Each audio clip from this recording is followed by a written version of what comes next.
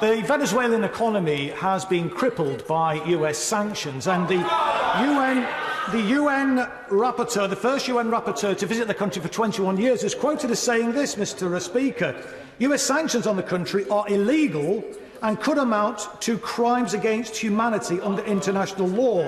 And a former special rapporteur, Alfred de Zayas, said that the US is waging economic warfare against Venezuela.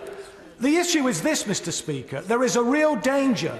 This country, Venezuela, is divided, there is no doubt about that.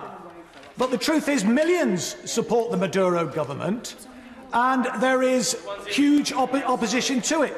But intervention from the United States, Mr. Speaker, could precipitate a civil war and lead to a humanitarian catastrophe. So can the Minister explain why the double standards? Is it that he's wanting to facilitate another humanitarian catastrophe, as we're seeing in Yemen with British arms? Does he want to see the same in Venezuela? And does he not support self-determination of peoples around the world rather than intervention from Western powers?